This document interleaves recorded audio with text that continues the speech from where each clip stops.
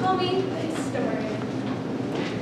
Tonight, I'm pleased to present to you a version of my new book, The Entirety of American History. The abridged version.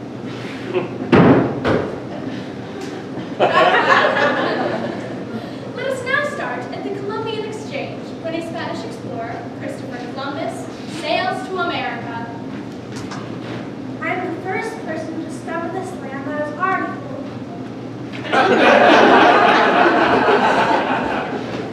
200 years later, the countries of Spain, France, and England have all rushed to colonize this new land.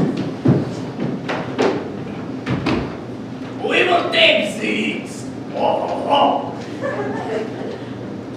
Actually, you did everything west of here and everything north of here. You could all these territories. So be it. We will go to the north and we will build a country with universal health care. Well,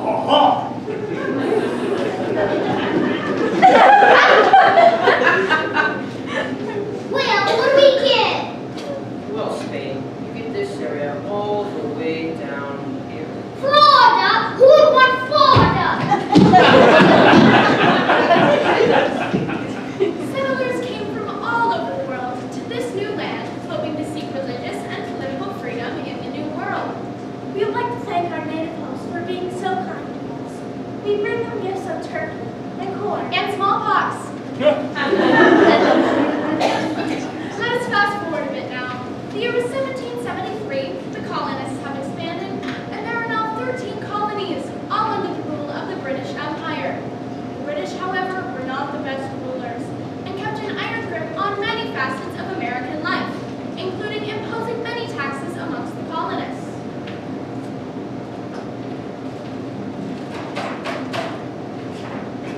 And now, a brief summary of the taxes imposed on the colonists.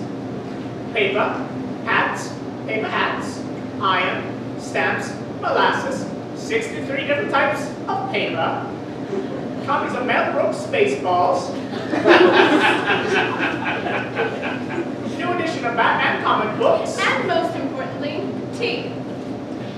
In the middle of the night, on December 16th, a young group of Americans, known as the Sons of Liberty, climb aboard a number of ships in Boston Harbor and dump all the tea they can find into the ocean.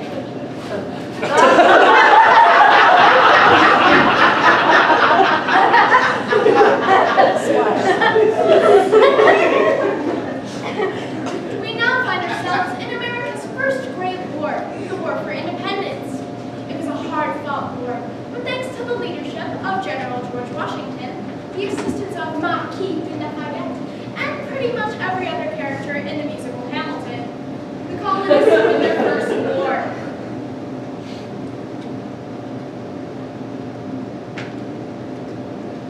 We are now in the post-Revolutionary War America. Washington becomes the first president. After 2 terms and 45 years of service to his country, President Washington has decided to retire. In his farewell speech, Washington brought the country guidance and gave a few final words of wisdom. All right, guys, while I'm gone, a political party can stay out of Europe. Washington out. Peace! To which everyone responded, why don't we have political parties and mess around with Europe? Let us now fast forward to the election of 1860.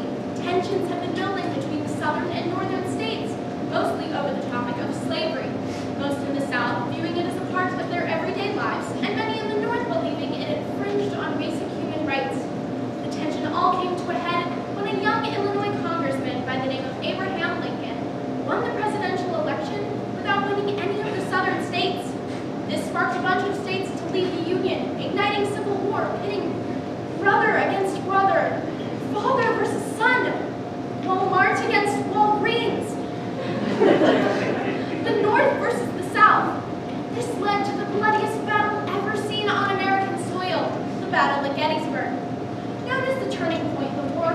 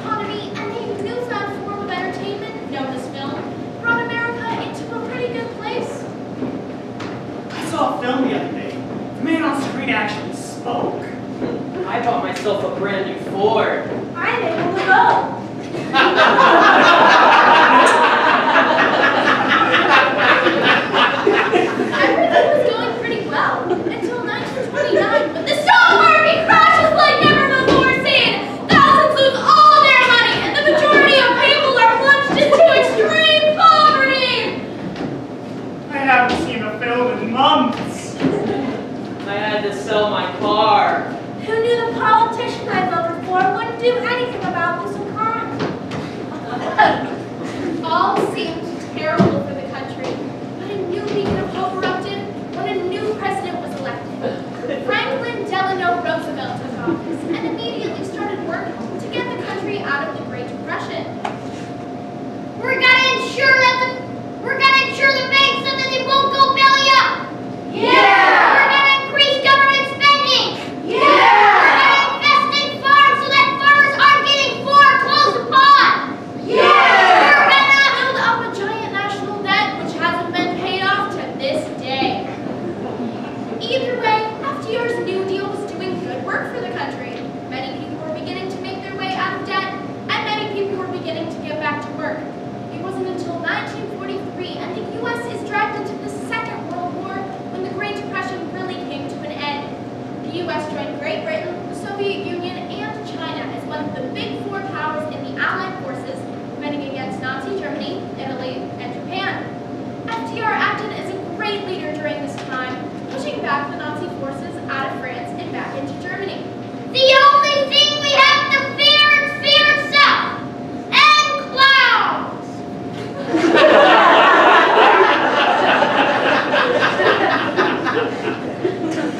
Having won the Second World War, the USA was now a major player on the world stage.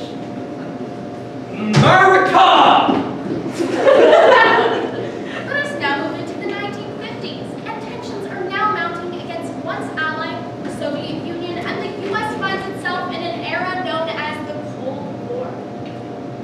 Whoa, whoa, whoa! There was no actual fighting during the Cold War.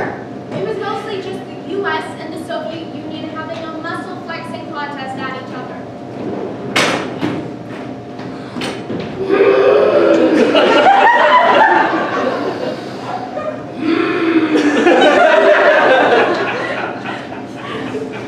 The Cold War continues into the 60s, and America elects its first Catholic president, continuing the chain of tasty white news, but we'll get into that later.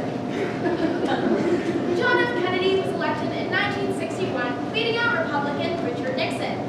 JFK was well known for his cool and calm composure, as well as his ability to connect with the American people. Ask not what your country can do for you, but what you can do for your country.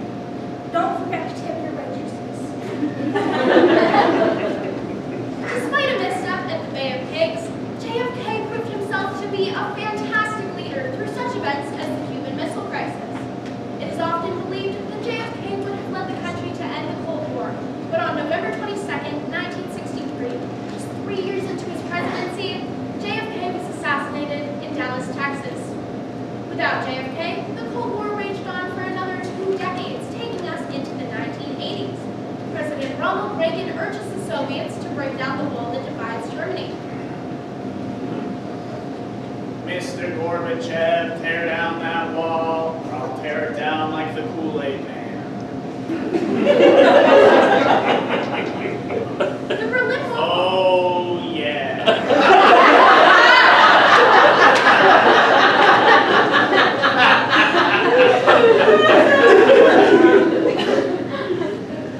The Berlin Wall falls, and democratic elections sweep Eastern Europe, and the Soviet Union falls apart, and the U.S. wins the Cold War.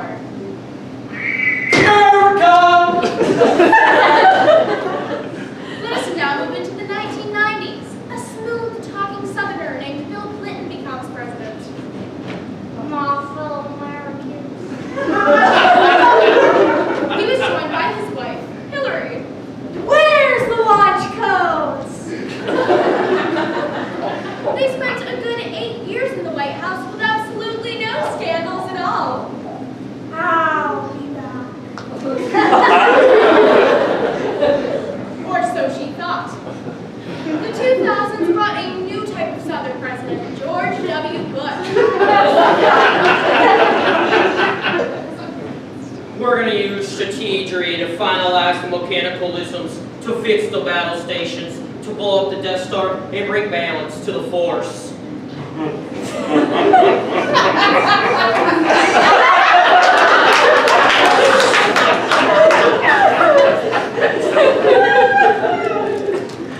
Then, in 2000,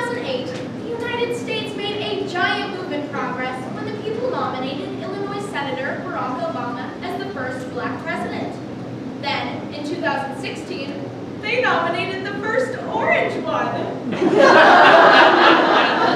Oh, look at that, we're all out of time.